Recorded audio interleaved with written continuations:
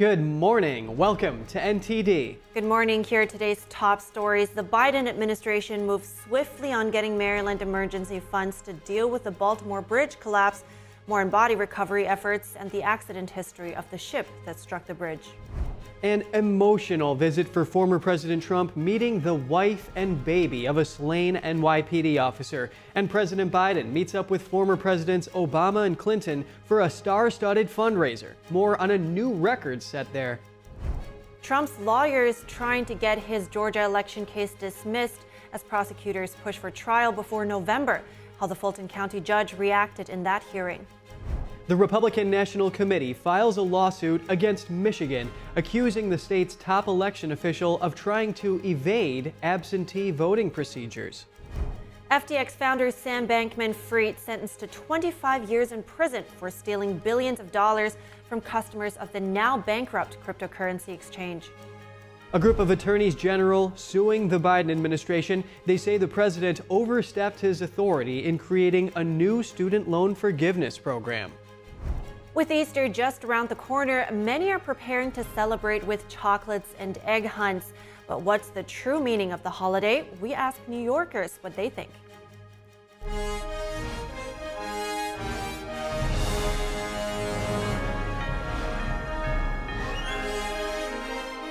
This is NTD Good Morning. Live from our global headquarters, here are Evelyn Lee and Kevin Hogan.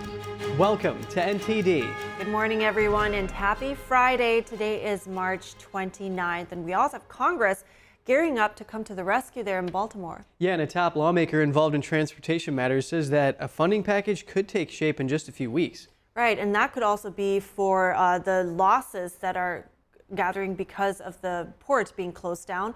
And this is topping our news this morning. The U.S. government has awarded the state of Maryland an initial $60 million in emergency funds. The money is for clearing debris and to begin rebuilding the collapsed Francis Scott Key Bridge in Baltimore. Divers recovered the bodies of two men in a pickup truck near the bridge's middle span on Wednesday. Officials say they have to start clearing the wreckage before anyone can reach the bodies of 4 other missing workers. State police say the vehicles appear to be encased in a superstructure of concrete and other debris. You've had a chance to see the wreckage from far away. Yesterday, we had a chance to see it up close.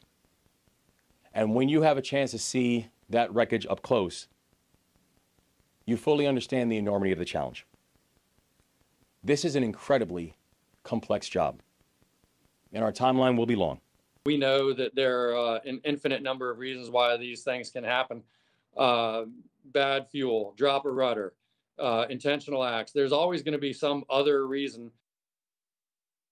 The bridge came tumbling down earlier on Tuesday after a massive cargo freighter that lost power plowed into the structure in Baltimore Harbor. The ship that caused the bridge collapse was also involved in an accident in Belgium in 2016. Antwerp port authorities said the container ship named Dolly hit a wharf in July 2016 as it tried to exit the North Sea container terminal.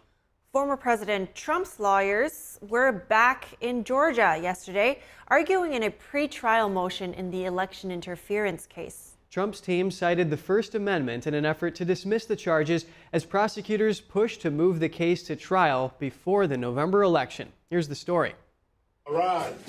Fulton County Superior Court Judge Scott McAfee heard arguments from a Trump lawyer that the former president's 2020 comments were protected under free speech laws. Lead attorney Steve Sadow told McAfee that Trump's concerns about the election were protected under the First Amendment, even if what he said turned out to be false.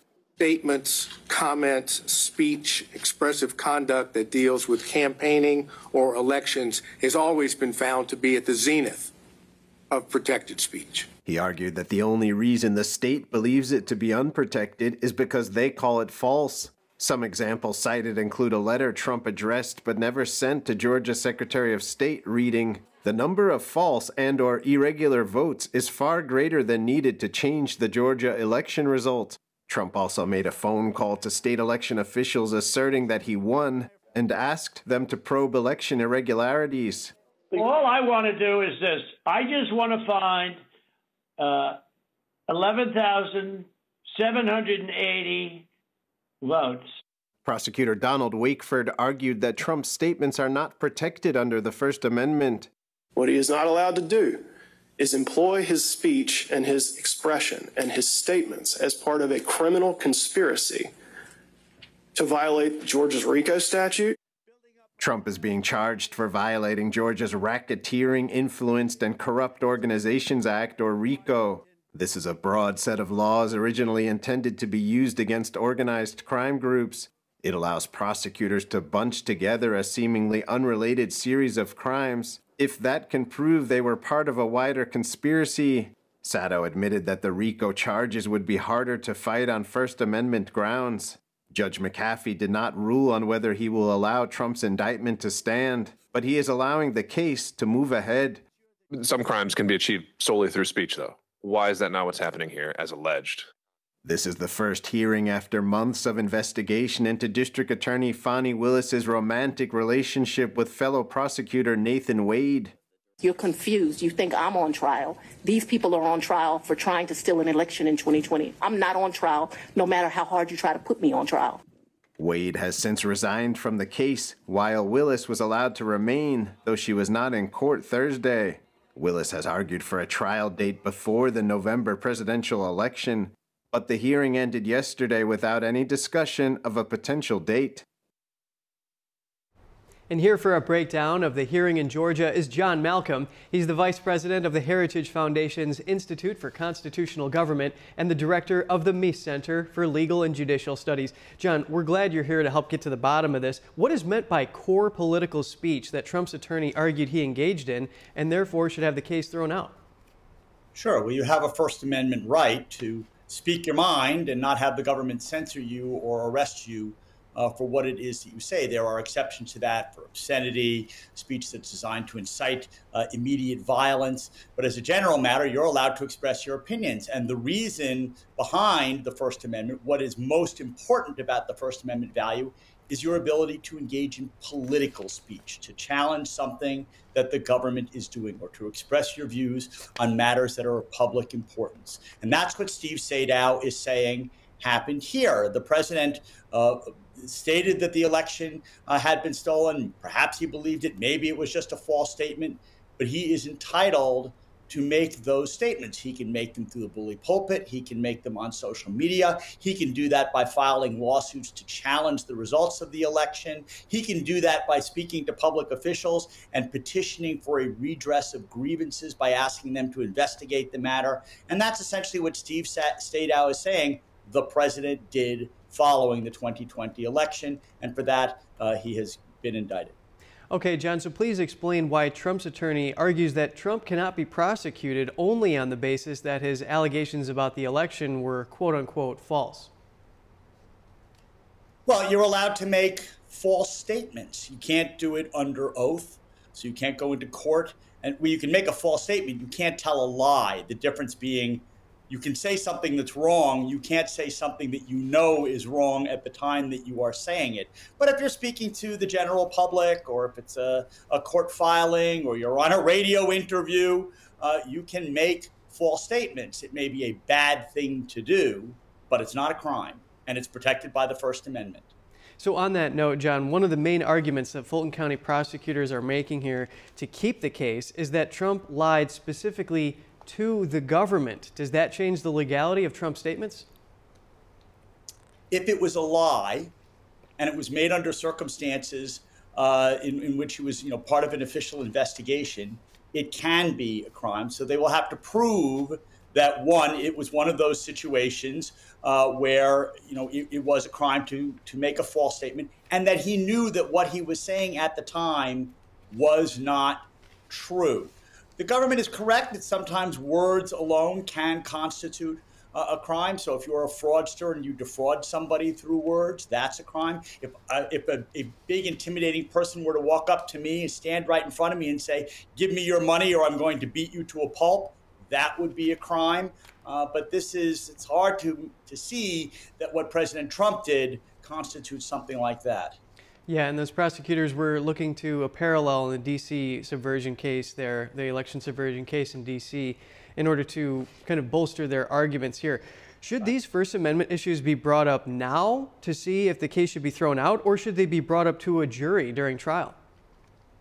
Well, I don't think you can raise the legal First Amendment issue in front of a jury. That is a legal question, so it's perfectly appropriate for Steve Sadow and the other defense attorneys to raise the issue now to try to get the indictment dismissed. That argument has already been raised in front of Judge Tanya Chutkin, the federal judge in the District of Columbia. She has rejected it. The Supreme Court is going to consider whether to dismiss that indictment on another but somewhat related ground of presidential immunity, and we'll see what Judge McAfee does. John Malcolm, Vice President of the Heritage Foundation Institute for Constitutional Government, thank you. Good to see you. It was a busy day for presidential hopefuls. President Biden and former President Obama headlined a star-studded fundraiser with former President Bill Clinton. And former President Trump attended the wake of a New York City police officer gunned down in the line of duty. NTD's Daniel Monahan has more on the two events. Former President Trump was in Massapequa, Long Island on Thursday at the wake of Officer Jonathan Diller. Diller, a 3-year veteran of the force, was fatally shot below his bulletproof vest during a traffic stop on Monday in Queens. He was rushed to a hospital where he died.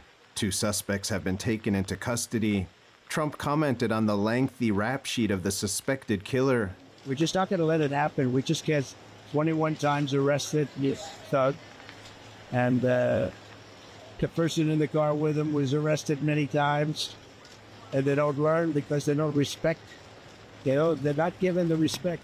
The former president visited with the fallen officer's wife. Their child, brand new, beautiful baby. So they're innocent as can be, and doesn't know how his life has been changed. Trump called for change, saying such deaths are happening far too often.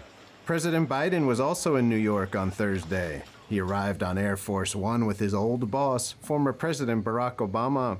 Biden took part in a discussion with Clinton, moderated by The Late Show host Stephen Colbert, at Radio City Music Hall in front of thousands of guests.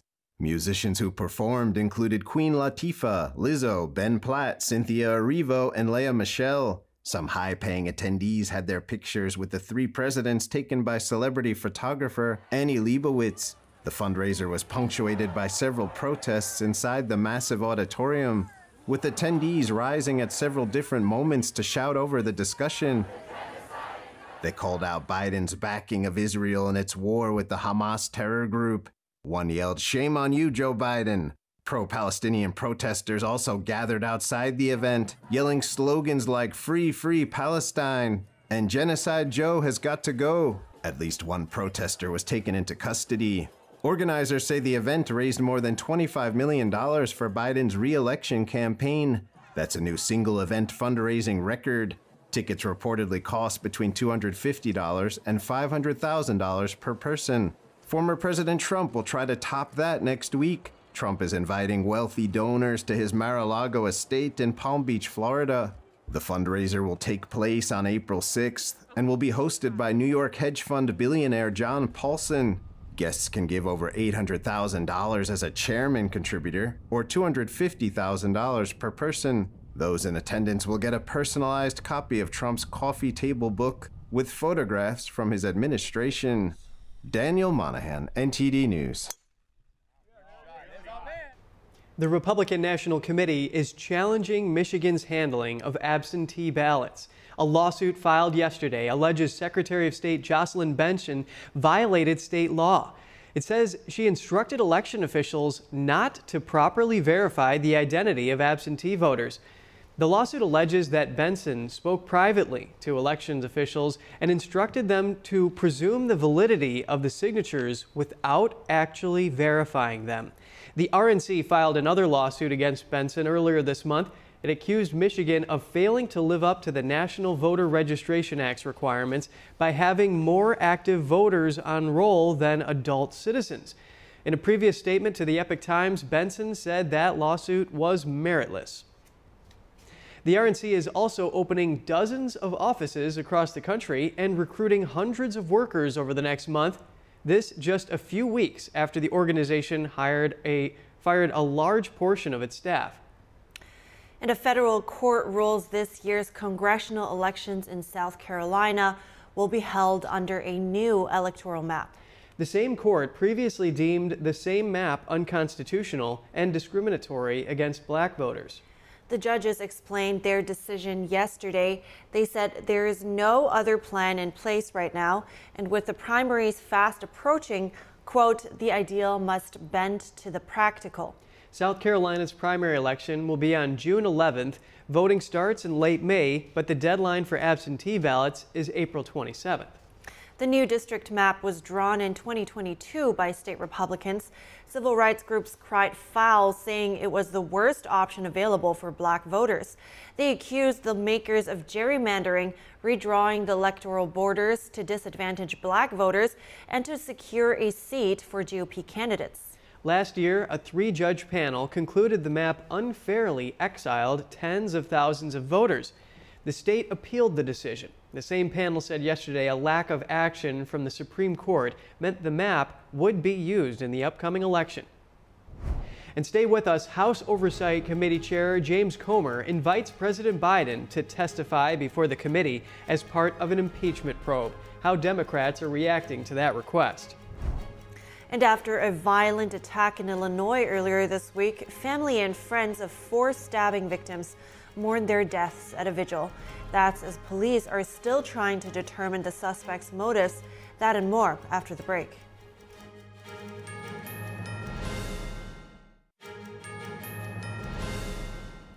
Good to have you back. House Oversight Committee Chairman James Comer has invited President Biden to testify publicly as part of the GOP's impeachment inquiry. This comes after 2 of Hunter Biden's former business associates testified in February. Comer yesterday suggested an April 16th hearing date, but said he could negotiate with the White House on that timing. House Oversight Chair James Comer says Americans need to hear from the president himself. He says that way, President Biden can explain why his family received tens of millions of dollars from foreign companies with his assistance. The committee says it found no legitimate services to merit such payments. In response, House Democrats called the probe comically distorted and twisted and suggested the inquiry be put to rest. The White House called Comer's invitation a sad stunt. Hunter Biden earlier testified that his father was not involved in any business dealings. And phony bomb threats against a performing arts group. A congressman says he's working with law enforcement agencies over threats made against the New York-based Shen Performing Arts, a longtime target of the Chinese Communist Party. Congressman Pat Ryan says Shen, their performers, and their audiences deserve to feel safe and have peace of mind without any fear of violence. Over the past 2 weeks, Shen Performing Arts and several theaters hosting its performances have received threatening emails, some written in Chinese. Ryan said his office is in close communication with both the Department of Homeland Security and FBI in the wake of the threats, which he called deeply concerning. No explosives have been found, but the threats are part of an escalating campaign by the Chinese regime to disrupt Shen Yun's performances, which portray China before communism. And a Russian court rejected American journalist Evan Gershkovich's appeal against extended detention. The Kremlin said prisoner exchange discussions for the Wall Street Journal writer are ongoing, but must be carried out in silence. The Moscow court yesterday upheld a decision by a lower court to extend Gershkovich's detention until March 30th. He has been behind bars for a year now. Russia's Federal Security Service accused Gershkovich of being a spy, a charge Gershkovich and the Wall Street Journal have denied. If convicted, Gershkovich faces up to 20 years in prison. The Kremlin has said there are ongoing negotiations regarding a potential prisoner swap that could send Gershkovich back to the U.S., but a government spokesperson said these conversations would remain secret. The Rockford, Illinois community came together yesterday to remember 4 people killed in a stabbing spree. The stabbings happened early Wednesday afternoon in a residential area. Mother and son Ramona and Jacob Schupbach were among the victims. The other victims were 15-year-old Jenna Newcomb and 49-year-old postal worker Jay Larson. The suspect, 22-year-old Christian Soto, remains in custody. Rockford police said a motive for the stabbings is yet to be determined. Soto faces 4 counts of murder and 7 counts of attempted murder, as well as 2 counts of home invasion with a dangerous weapon. That was my brother. Like, right now, I don't even know what to say. I don't even know what to think, because this whole thing is a tragedy. My dad once told me to always live so they don't have to lie at your funeral. Jay lived. Nobody's got to lie about how much they loved him. She was always there to make sure that I had somebody, because I didn't really know a lot of the people. So she helped, like, fit in. Turning now to the Francis Scott Key Bridge collapse and how infrastructure like this can be protected. Please welcome Kent Harries, a professor of structural engineering and mechanics at the University of Pittsburgh. Kent, great to have you with us. NTSB Chair Homendy said the bridge was in good condition and that its last fracture critical inspection was in 2023. What is a fracture critical inspection? Did it pass, and what does it mean? Yeah, certainly that bridge did pass. Fracture critical is just an indication that that the bridge is a little bit more susceptible potentially to fracture, and therefore, particularly tension members, and therefore we keep a closer eye on it. We hold it, to a slightly higher standard, and inspect particular aspects maybe a little bit more rigorously. There were no problems that we're aware of, certainly with the bridge itself in this case.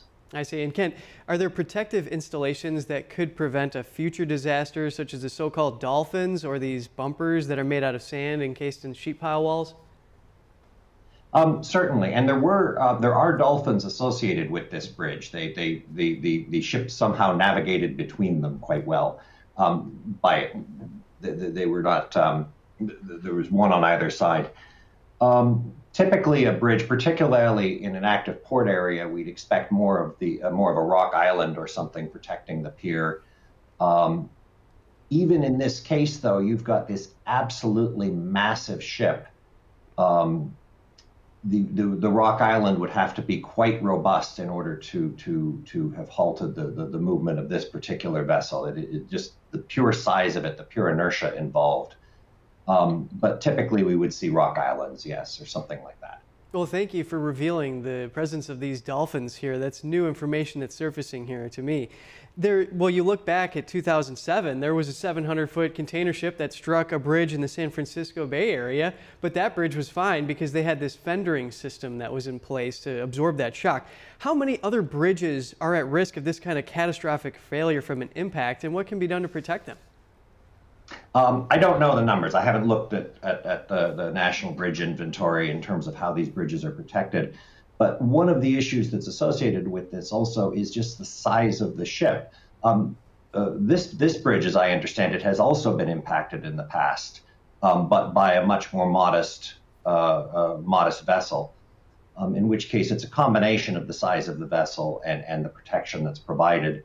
With these much larger, much more massive vessels with much greater inertial forces, we're going to need to provide greater protection. One of the problems with that, of course, is it starts encroaching on the navigation channel under existing bridges.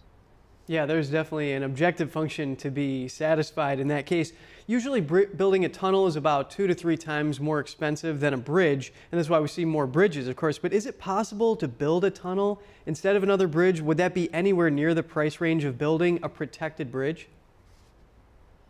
No, I don't think so. I don't think tunnels are generally not going to be as appropriate from a cost perspective. And of course, they're much more susceptible to the type of land that is being tunneled through, the type of ground that's being tunneled through. I don't know the geography in this particular area around Baltimore, and I don't know if a tunnel is practical or not. And there are other issues with tunnels as well, as we saw in Boston many years ago. Well, Kent Harries, professor of structural engineering and mechanics at the University of Pittsburgh, thank you for weighing in. All right, thank you. Coming up, Kansas and 10 other states are challenging President Biden's latest student debt program. They say the administration overstepped its authority. And New York City will begin testing gun detection machines at subway stations. A series of shootings has rocked the city's transit system. More on the city's efforts to curb crime when we come back.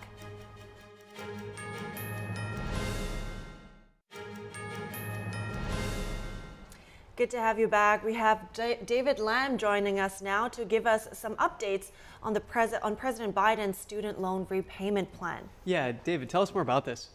Yeah, so the Biden administration is getting sued over the newest debt plan. So a coalition of 11 Republican attorneys general filed the lawsuit Thursday in Kansas. They say the president's SAVE plan is illegal because Congress didn't approve it. Now, back in 2023, the Supreme Court blocked Biden's plan to cancel $430 billion in student loan debt for about 43 million Americans. Taxpayers would have to cover the bill. This block delivered a blow to one of Biden's campaign promises. But the president quickly rolled out a new plan, and it's scheduled to go into effect this July and cancel at least $156 billion in student debt, forgiving loans based on income and family size. Now, the lawsuit alleges that this $156 billion that taxpayer would have to fund is in reality just a floor, and it opens the door to a much higher amount. Kansas is leading the lawsuit, along with other states including Texas, Utah, Alaska, and Iowa. Right, actually a lot of criticism surrounding that. Some even say that what's being done was they introduced more legal errors into the rules, legal analysis, and in reality nothing changed. But anyway, that possibly more to come on that. Let's move on to Boeing. They have another investigation opening up, so tell us more about that one. Right, yeah, so with Boeing, Texas Attorney General Ken Paxton has opened up an investigation into one of Boeing's part suppliers, Spirit AeroSystems Holdings. The company makes the fuselages for several Boeing 737 models. His office alleged yesterday that there are reoccurring issues with some parts that the company makes, leading to several high-profile incidents in the past weeks. In March, the Federal Aviation Administration found Spirit AeroSystems Holdings and Boeing failed to meet quality control standards several times. Well, yeah, and Texas Attorney General Ken Paxton, he's saying that the risks associated with some of these plane models are deeply concerning and life-threatening to Texans. Very serious. What's going on in Georgia, though? Yeah, so in Georgia, lawmakers gave final approval to a new bill, and it would ban social media on school devices. It would also require education from schools on social media and internet use. The bill will now go to the governor's desk to either be signed into law or vetoed. If passed, Georgia will join a number of other states like Louisiana, Texas, and Utah that passed similar laws last year, requiring parental consent for kids to be on social media. Now, Florida recently passed a law banning social media accounts for children under 14, regardless of parental consent. Well, that sounds like a big step, but also that means that by 2025, that's what the bill says, right? Social media services would have to use that's a quote, commercially reasonable efforts to verify somebody's age. So that's coming towards us. Thank you so much. NTD's David Lam. I appreciate your time today. Thanks. Thank you. Thanks, David. And it's official. The impeachment trial of Homeland Security Secretary Alejandro Mayorkas will head to the Senate on April 11th. On that date, senators will be sworn in as jurors, according to a statement from Majority Leader Chuck Schumer's office. Senate President Pro Temp Patty Murray will also preside over the matter. Mayorkas was impeached by the House late last month by a slim margin, and that makes him the first cabinet secretary to be impeached in nearly half a century. He faces 2 counts, failing to comply with and enforce existing law and a breach of public trust. House Speaker Mike Johnson said Mayorkas' handling of the southern border justifies a removal from office, but the Democrat-controlled Senate is unlikely to convict him. Immigration into the U.S. reportedly rising much faster than the Biden administration expected. A new report shows we've already hit numbers the government projected we'd see decades down the road. NTD's Arian Pastar has more on the ongoing crisis.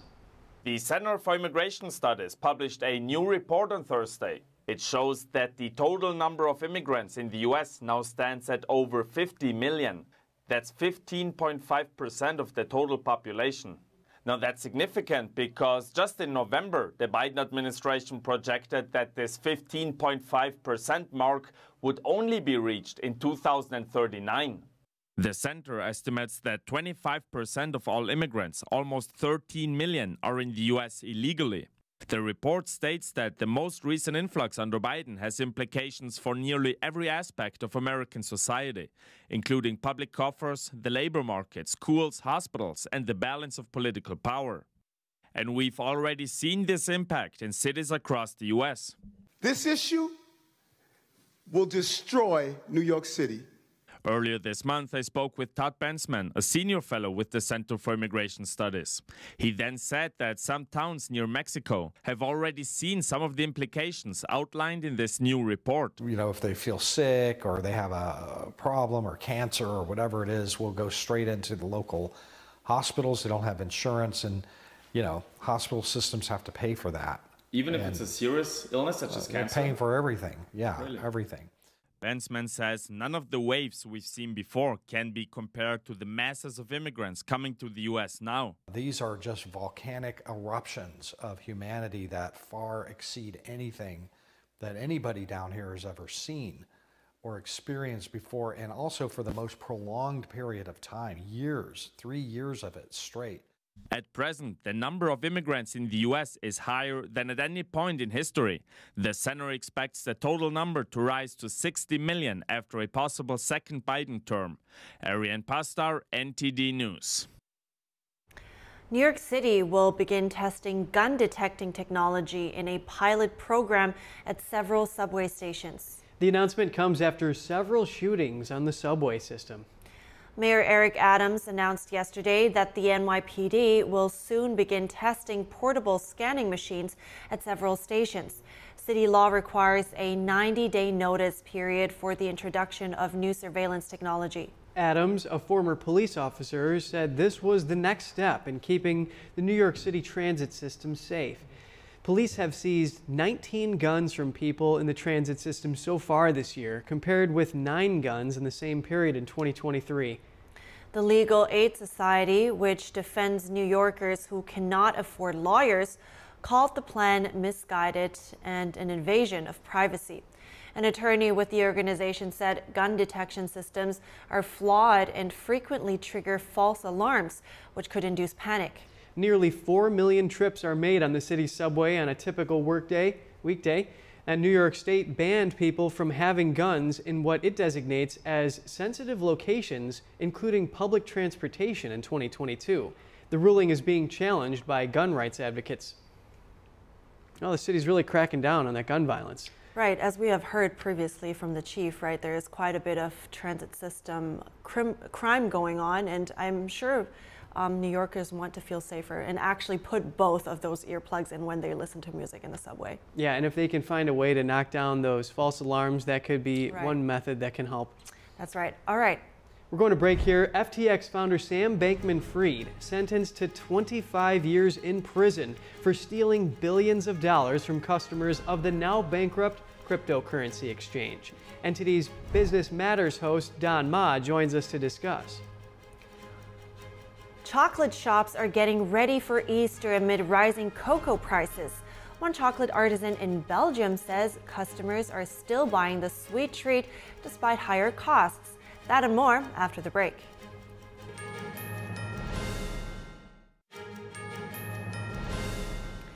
Thanks for staying with us. And joining us now is host of NTD's Business Matters, Don Ma, to give us the latest updates from the financial world.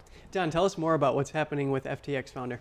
Yeah, so we have to talk about that since he was sentenced yesterday. And if we have time, I would also like to mention some changes to taxes and as well as inflation when it comes to Dollar Tree and chocolate. So let me start with Bankman-Fried. So he was once known as, of course, the cryptocurrency whiz kid, and he was sentenced 25 years, as you mentioned earlier. So Bankman-Fried was found guilty of 7 counts of fraud and conspiracy in November.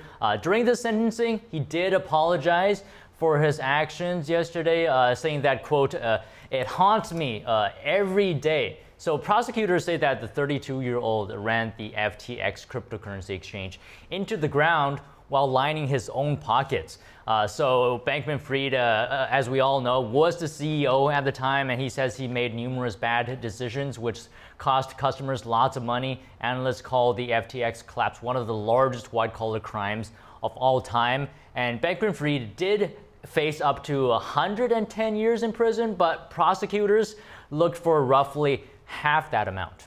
Right, and now I guess we just wait and see if they actually will, like they said they would, appeal the conviction and the sentence. But let's move on to taxes. Many people probably just finished filing their 2023 taxes, but what are some changes to expect for 2024 taxes? Sure. So filing taxes as a freelancer next year will require some more paperwork, and the IRS hopes that this will improve reporting overall. Now, this applies to independent and self-employed workers, as well as businesses that sell online and receive payments from apps like Venmo, Zelle, Cash App, or PayPal. So this year, gig workers and small businesses will still have to use 1099-K forms to report third-party app payments totaling $20,000 and payments over $200. This threshold will be lowered, though, next year to $5,000. So the main difference here for the 2024 tax year will be payment platforms issuing additional forms for every purchase transaction. So if you do get a form by mistake, the IRS says that just contact the company or just simply put 1099-K received in error on your taxes. Right, really good to know. So let's move on to Dollar Tree really quick. They've been talking about, you've been here to talk about some of financial struggles they have. So the dollar stores have always carried items more than $1, but it's never been more than a few bucks. Do we expect that to change soon? I know they had their early earnings call recently, so tell me more about that. Yeah, unfortunately, it is going to change. And what the change is that it's raising the maximum price on store items from $5 to $7 here. Whoa. So a $2 increase. And the CEO shared the change in an earnings call earlier this month. He said the price increase is due to a wealthier customer base. That's what he's saying. He says that the retailer's fastest growing demographic is people who actually earn six figures. Now, I didn't know that. He says $125,000 a year. So 3 years ago, the company raised the base price of items to $1.25. This past June, it set a new cap at $5, and Dollar Tree reported a net loss of more than $1.7 billion in the quarter ending February 3rd. In response, it announced plans to close nearly 1,000 stores.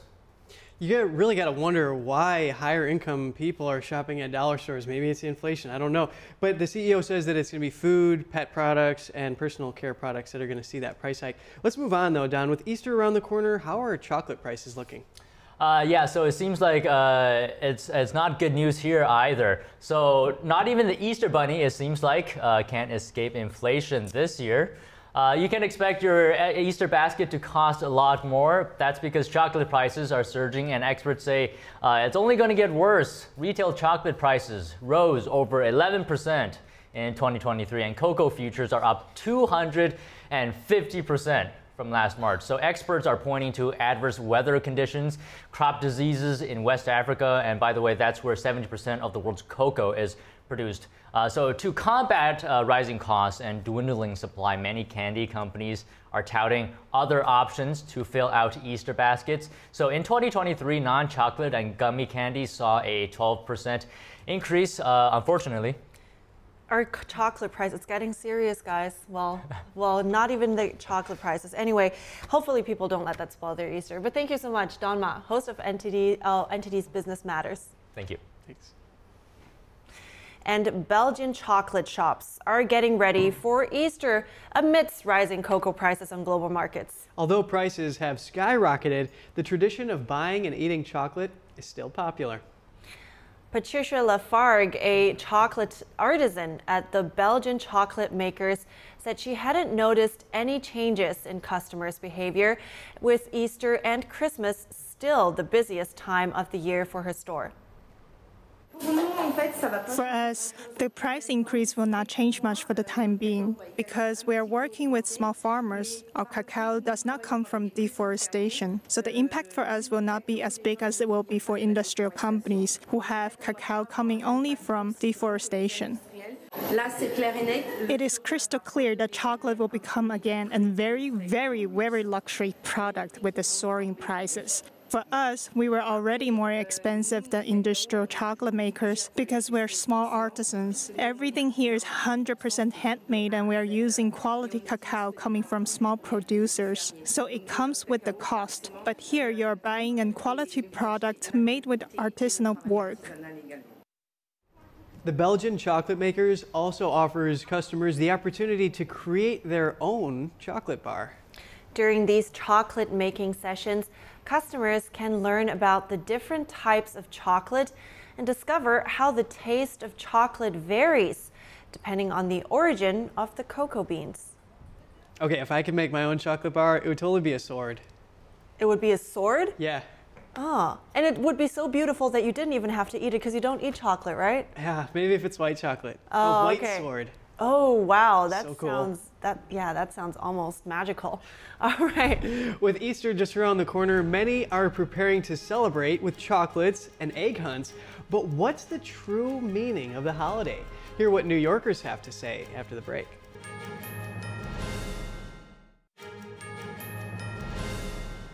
Welcome back. This weekend, many families are celebrating Easter. Is the meaning of Easter changing for people, though? The most important Christian holiday is just around the corner. Chris Beers went out to ask how people view the holiday these days. Take a look. Easter is coming up this Sunday, but what is the true meaning of Easter? This pivotal Christian holiday lives on in an increasingly secular world. What do people in New York City have to say about it? I spoke with some of them. What does Easter mean to you?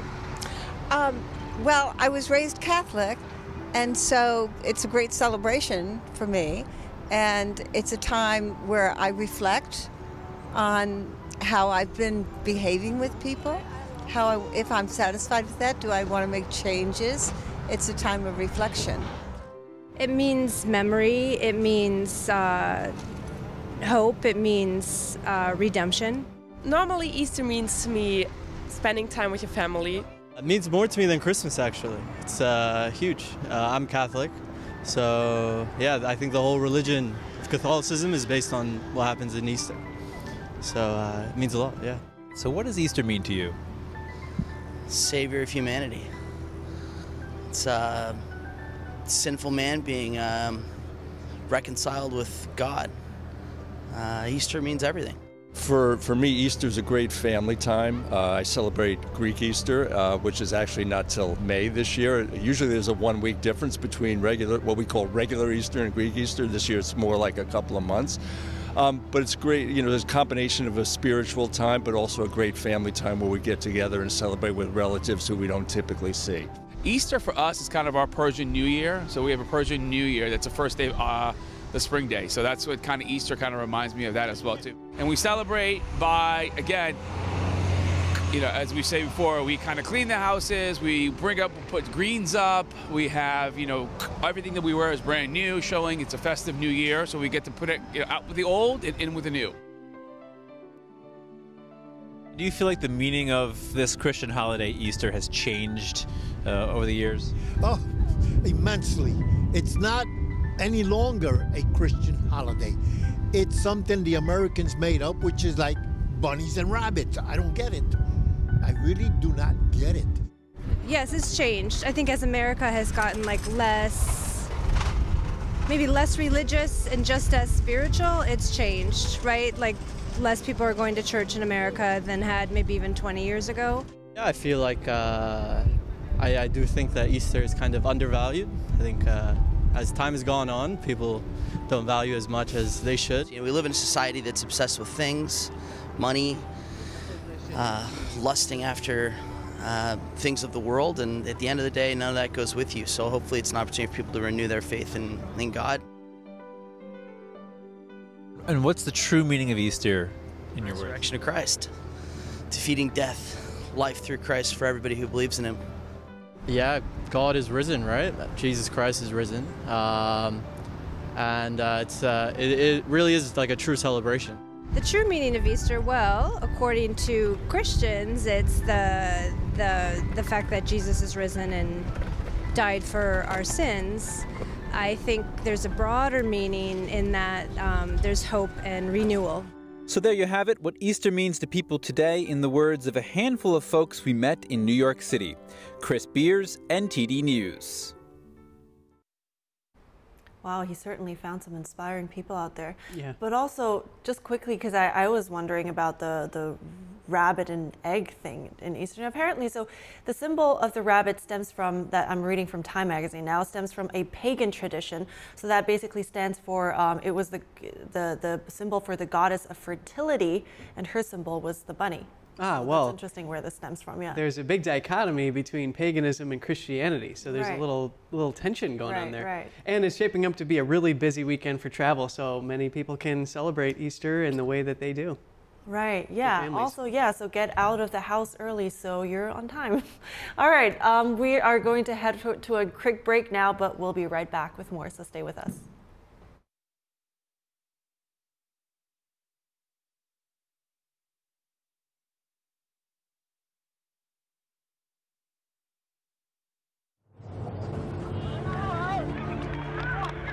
There are real consequences to controlled media.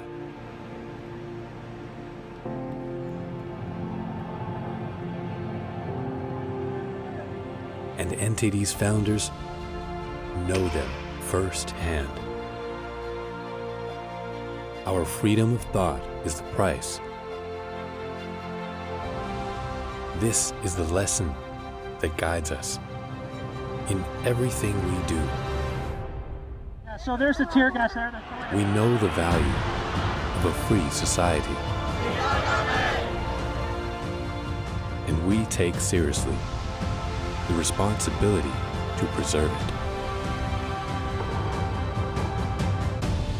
We are NTD.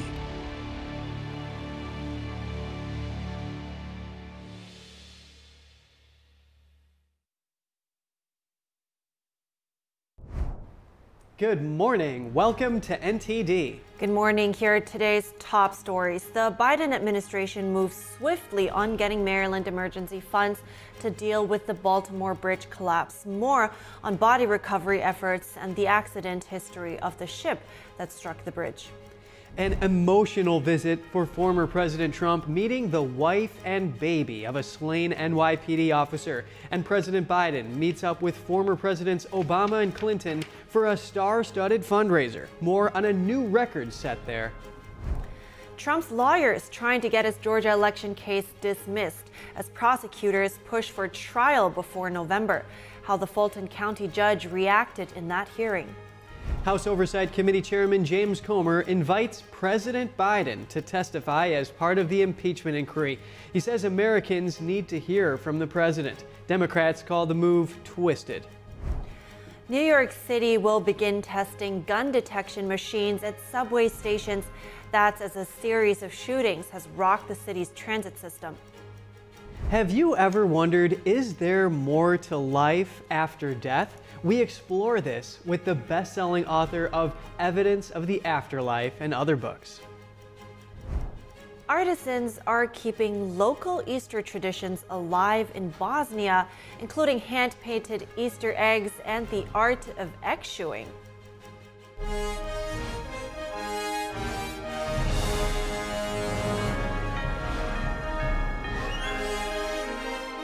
This is NTD Good Morning. Live from our global headquarters, here are Evelyn Lee and Kevin Hogan. Welcome to NTD.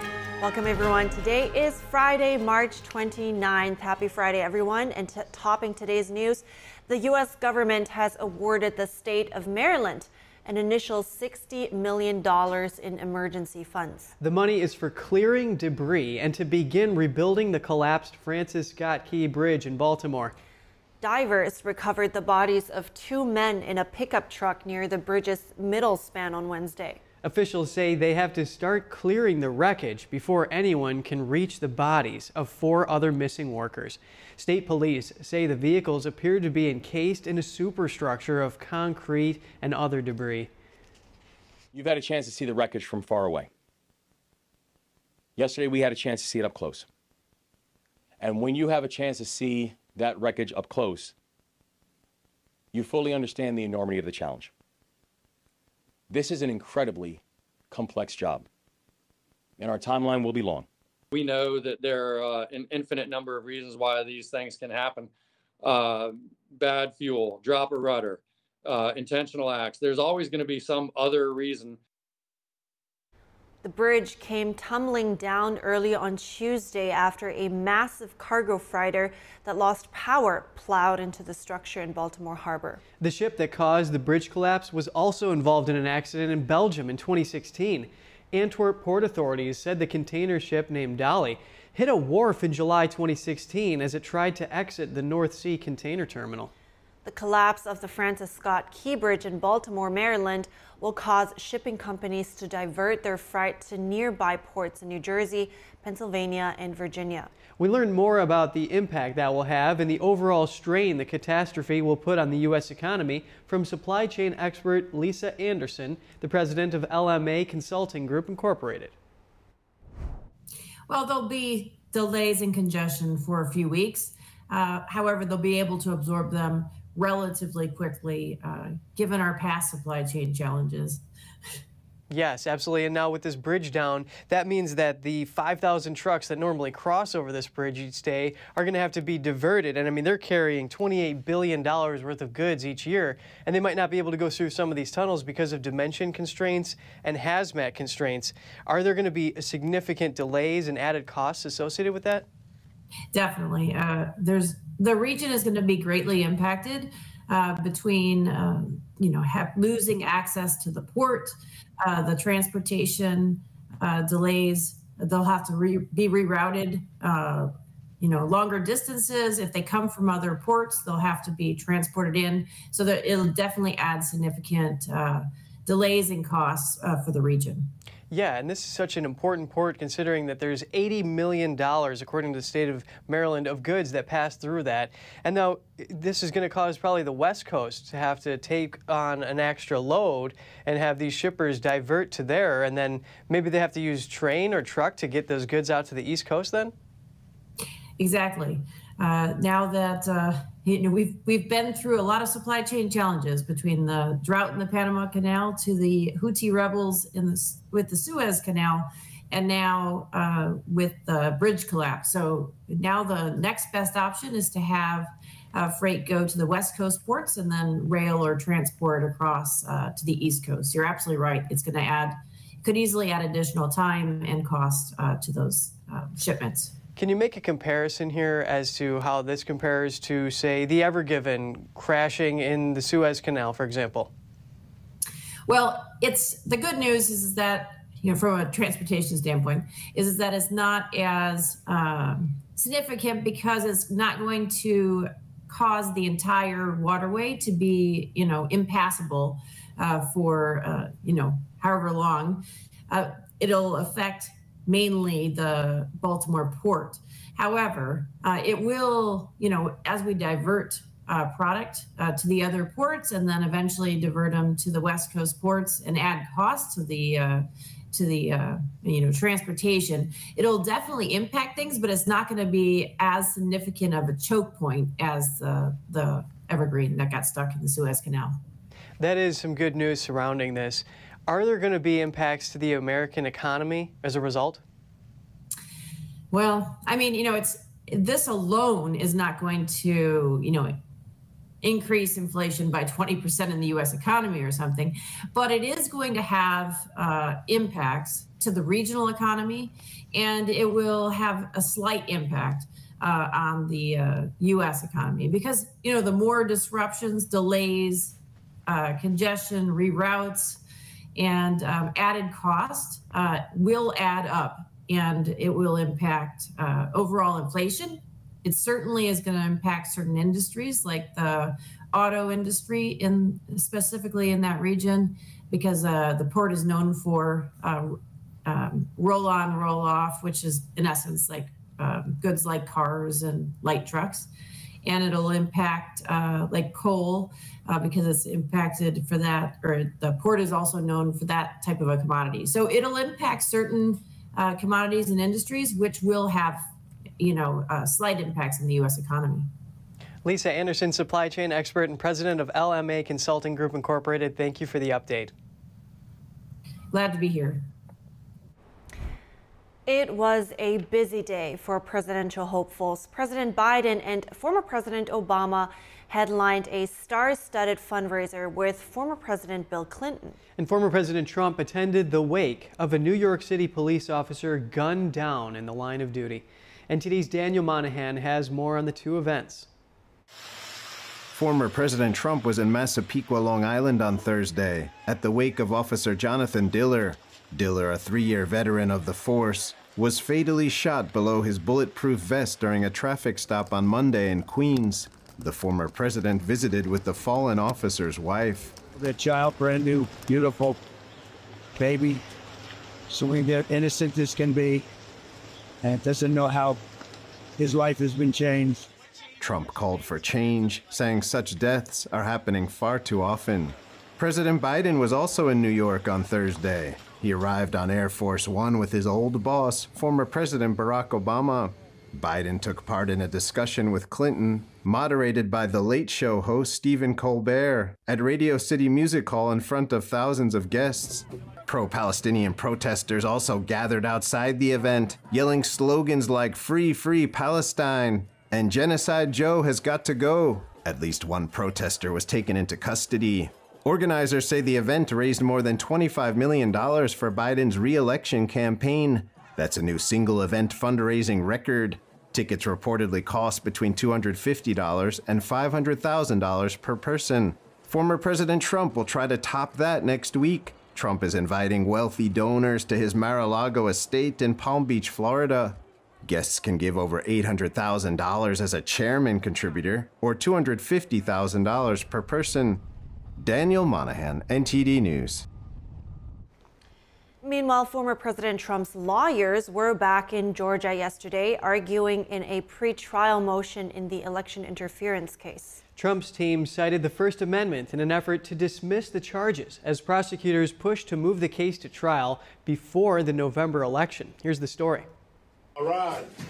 Fulton County Superior Court Judge Scott McAfee heard arguments from a Trump lawyer that the former president's 2020 comments were protected under free speech laws. Lead attorney Steve Sadow told McAfee that Trump's concerns about the election were protected under the First Amendment, even if what he said turned out to be false. Statements, comments, speech, expressive conduct that deals with campaigning or elections has always been found to be at the zenith of protected speech. He argued that the only reason the state believes it to be unprotected is because they call it false. Some examples cited include a letter Trump addressed but never sent to Georgia Secretary of State reading, "The number of false and/or irregular votes is far greater than needed to change the Georgia election result." Trump also made a phone call to state election officials asserting that he won and asked them to probe election irregularities. All I want to do is this. I just want to find 11,780 votes. Prosecutor Donald Wakeford argued that Trump's statements are not protected under the First Amendment. Judge McAfee did not rule on whether he will allow Trump's indictment to stand, but he is allowing the case to move ahead. Some crimes can be achieved solely through speech, though. Why is that not what's happening here, as alleged?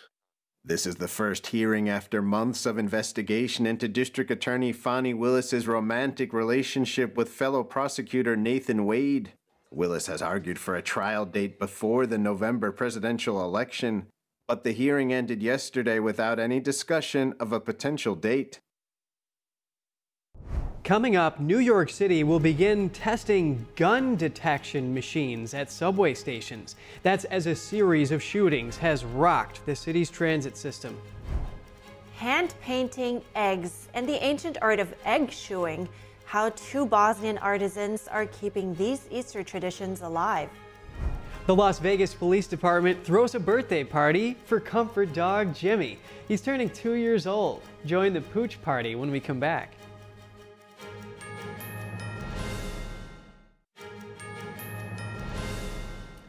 Welcome back. House Oversight Committee Chairman James Comer has invited President Biden to testify publicly as part of the GOP's impeachment inquiry. This comes after 2 of Hunter Biden's former business associates testified in February. Comer yesterday suggested an April 16th hearing date, but said he could negotiate with the White House on that timing. House Oversight Chair James Comer says Americans need to hear from the president himself. He says that way President Biden can explain why his family received tens of millions of dollars from foreign companies with his assistance. The committee says it found no legitimate services to merit such payments. In response, House Democrats called the probe comically distorted and twisted and suggested the inquiry be put to rest. The White House called Comer's invitation a sad stunt. Hunter Biden earlier testified that his father was not involved in any business dealings. New York City will begin testing gun detecting technology in a pilot program at several subway stations. The announcement comes after several shootings on the subway system.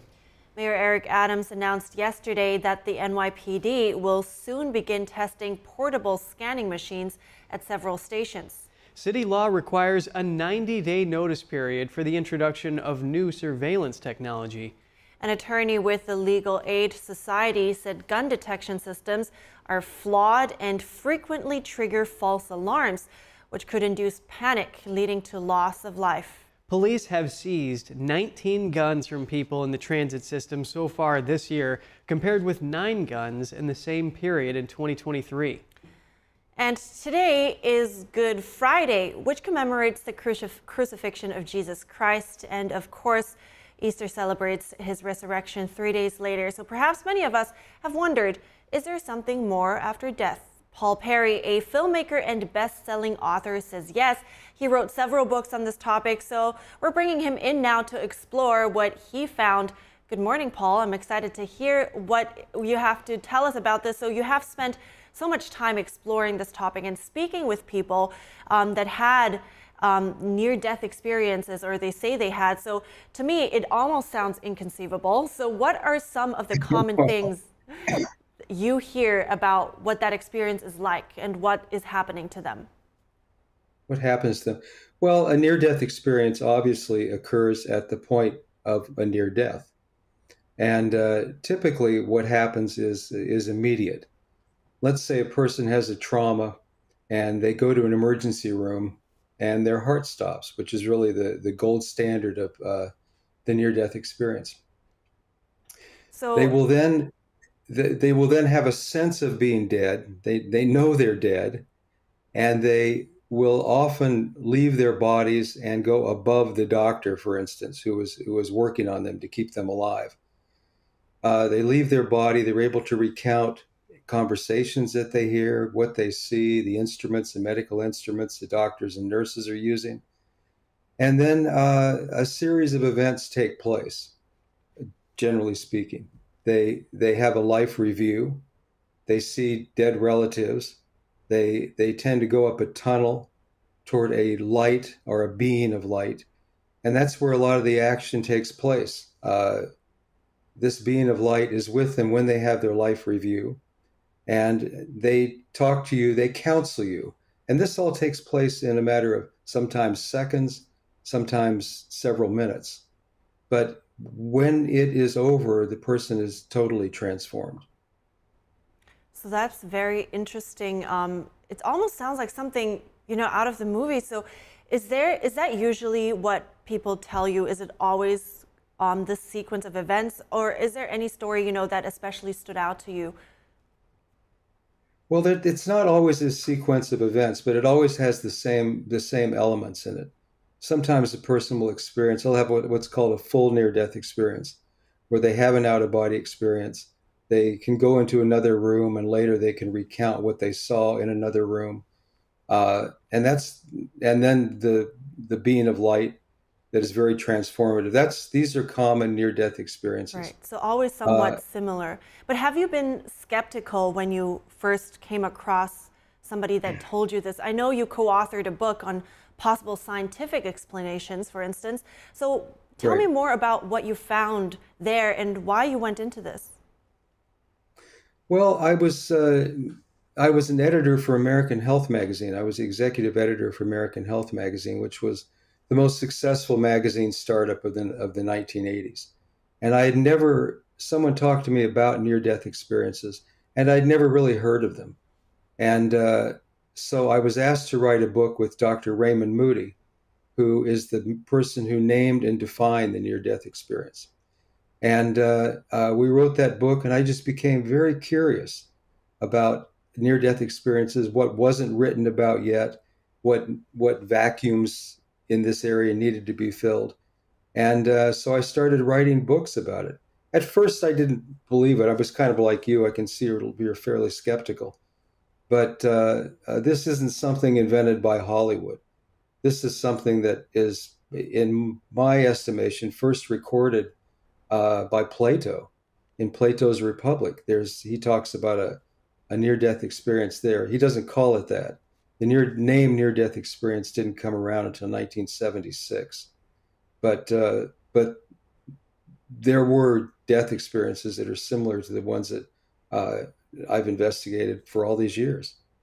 Well, actually, I mean, I've now written 15 books on this subject. 5 of them New York Times bestsellers, and all of them except for one were written with medical doctors. Because my skepticism is the same as yours. Is that if I'm going to write a book about it, I want to deal with the people who have studied the human body, who are medical doctors, who have seen everything you can see in an emergency room, and they still see near-death experiences and they believe them. Well, I think that's very interesting, especially that you went years and years doing more research and with medical personnel, and that you still come to this conclusion. I wish we had so much more time to talk about this, but unfortunately we're running out of time. Paul Perry, I appreciate your coming on this morning. Well, thank you very much, Evelyn. So with Easter approaching, some artisans in Bosnia are keeping their traditional crafts alive for another year. One woman decorates her Easter eggs by hand using ink and, get this, beeswax. Another is an expert in the 14th century art of egg shoeing. Let's look at these unique and ancient crafts. Generations of know-how and over 60 years of practice. That's what it takes to decorate Easter eggs by hand that look this good. Her mother showed Miroslava Ivicevic the technique as a little girl. She's kept it alive ever since. Each year in the run-up to Easter, she sits at her kitchen table, carefully adorning each egg in beeswax. The women who came before us were resourceful. They did not have different dyes to choose from.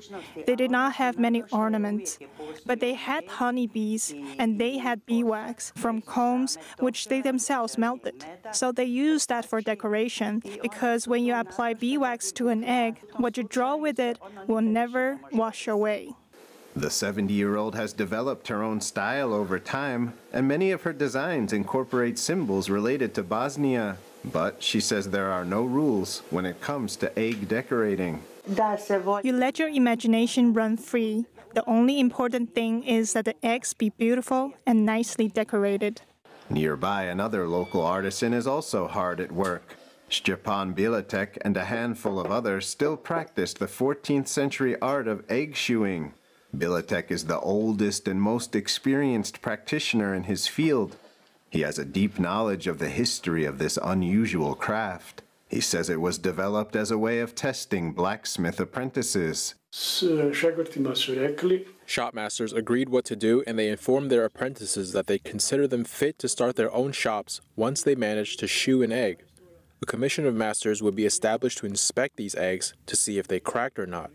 If the eggs cracked, apprentices had to take the test again. If not, if their eggs were accepted by the commission, the eggs were considered to be their graduation diploma.